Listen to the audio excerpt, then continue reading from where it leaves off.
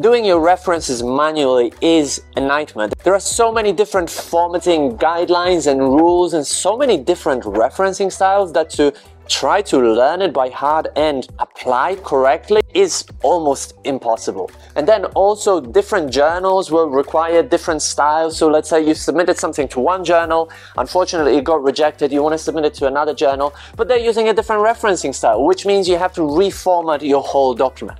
Fortunately, there is an easy one-click solution to this problem, where basically with one click of a button, you can reformat all your citations and ensure that they are actually used correctly in your papers. And I'm going to show you exactly how to do this in this video, so stick around. So just a couple of first tips when it comes to downloading the program, Zotero. So you might want to log in or create an account because this will allow you to sort of sync your data across different devices. And this can be useful in case, you're using one computer at work and a different computer at home. And if you create your Zotero account, then everything will be nicely synced. So I definitely recommend that. And then, you want to download the correct program. It normally detects whether you're Windows or Mac user, right? So if you're a Windows one, you can download it here. If you're on Mac or Linux, you can also download it here. And then remember to also download the Zotero connector. So you will need this in order to be able to download text, to download papers and references from databases, right? So you've got to have Zotero for Windows or for Mac, the program, and then you've got to have the connector as well downloaded. And it's also possible to download connectors for other browsers in case you're not using Chrome, right? So first, download these two things, and the Zotero for Windows will automatically also download the Zotero plugin for Microsoft Word, right? So you can also use it in here in Microsoft Word. If you want to use Google Docs, then you need to download an additional plugin, right? But this one for Word should be automatically downloaded. Now, once you've downloaded it, like one thing I'd really recommend is to create folders in your library, right? So you've got library, and I like to keep things organized, because otherwise you'll just have a long list of references in here. But I think folders can be really helpful to sort of structure the different topics of the literature that you're going to be downloading articles on, right? If that makes sense.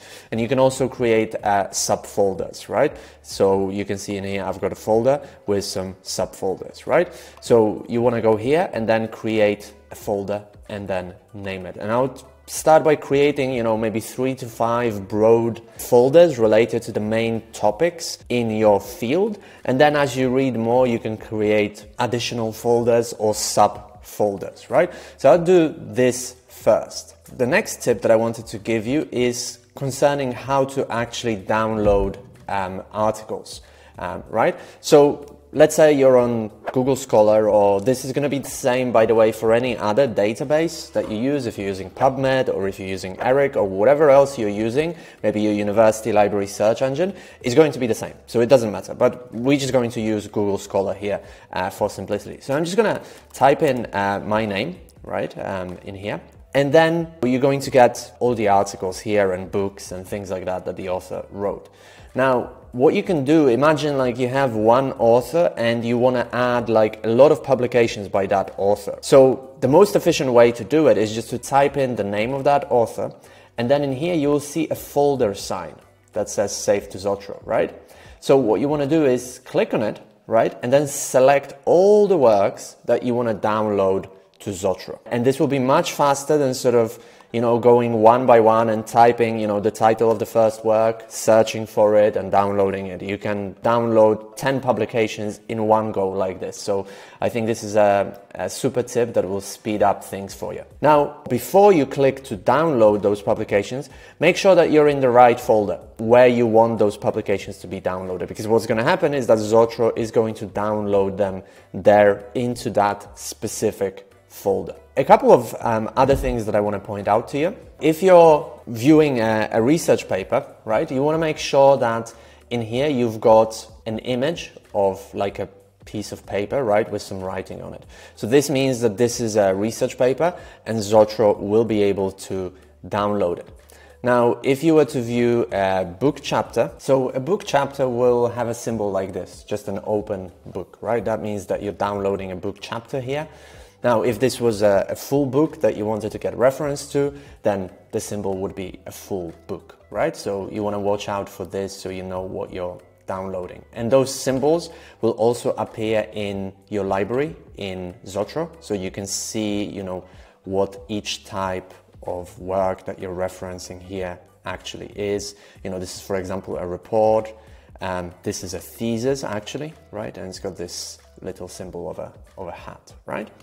Now, another tip that I want to give you is to also pay attention to what information Zotero gets from the internet, right? So sometimes, you know, it's just a program. It can't really think for itself, you know, so it just relies on the data that the internet gives it. And sometimes that data might be wrong. So for some reason, you know, you can see that the title in here is formatted in all caps, but this is obviously not a correct way of formatting a title. It shouldn't be all caps, but Zotero doesn't know that. So Zotero will download it like this, right? And I'll show you. If we just download it here and then go to our Zotero library, you can see that it's just downloaded like this. If we now refer to it, let's just very quickly, I'm going to talk about how to correctly refer in a second. But if we dive right in here, right, we're getting this paper here, right? So if you do this, and then you add bibliography, this whole thing is not going to be correct, right? Because it can't be all caps. There is this strange like number 1 before the title as well, which shouldn't be there. So you want to pay attention to what is downloaded. Like this is only the case in like maybe 5% or less, even less than 5% of all cases, but nevertheless do pay attention to it. And then you can just edit any information you want here like this, right, by just typing something else, right? And then of course this information will be updated in the text in here. If we were to go in and refresh things, Zotero is going to refresh it for us as well. So you can also do it later, even if those references are already in your text. Now, sometimes you might find that like you either don't have access to a specific text, or for some reason Zotero can't download it because maybe it's like a very old book that's published, I don't know, in the 70s, and it's no longer available anywhere online. You can solve this by adding things here, right? So if you click on this plus sign, you can add a book section. Book section basically refers to a chapter, and you've got lots of options in here of the type of document that you want to add. And then when you click on it, you can just add the title and everything else, all the information that is needed in here. Typically, you just need the title, the authors, the publication year, and the place of publication. These are the only things that you need, right?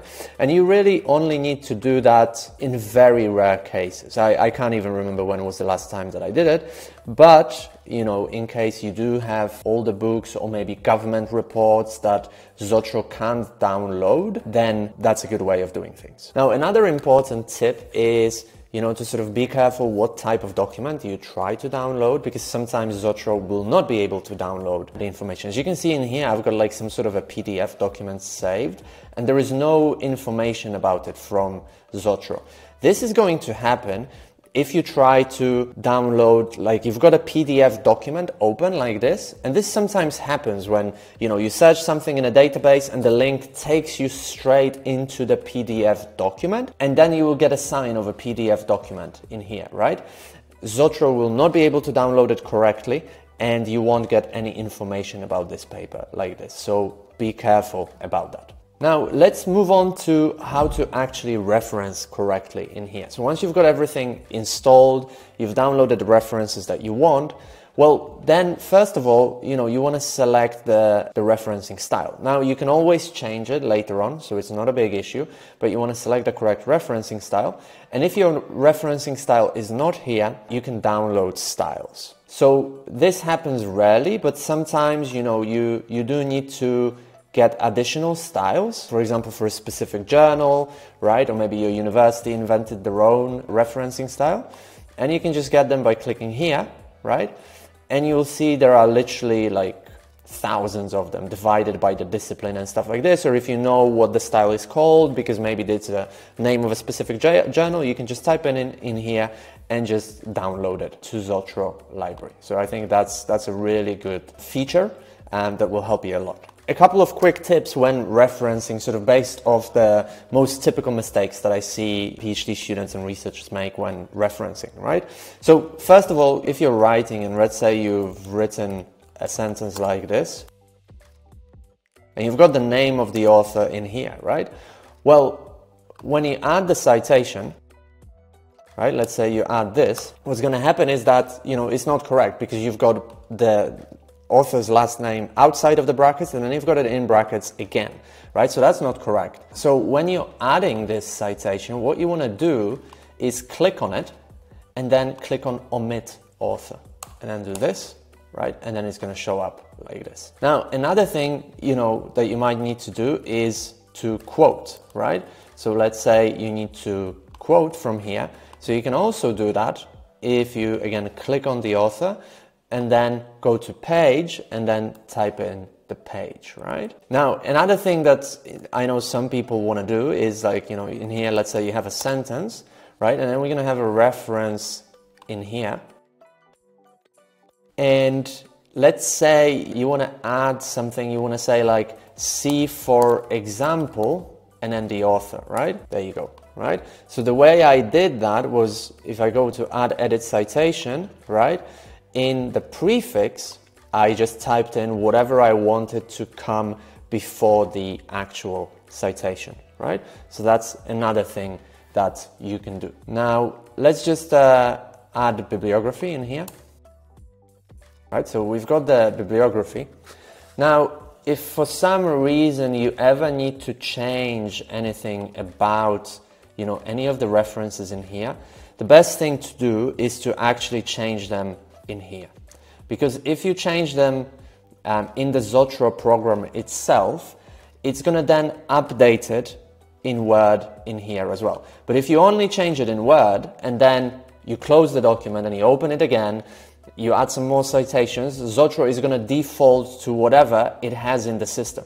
So if you ever need to make any changes, right, for example, you need to change, you know, the title's format, right, to capitalize every first letter of every word, then you want to do it in here in Zotero, not in the Word document.